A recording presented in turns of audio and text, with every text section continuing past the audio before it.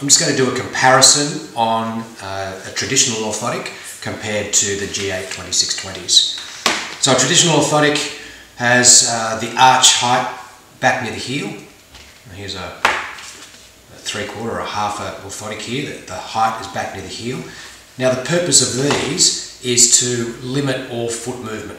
So they're trying to inhibit foot movement and keep the foot in a fixed place.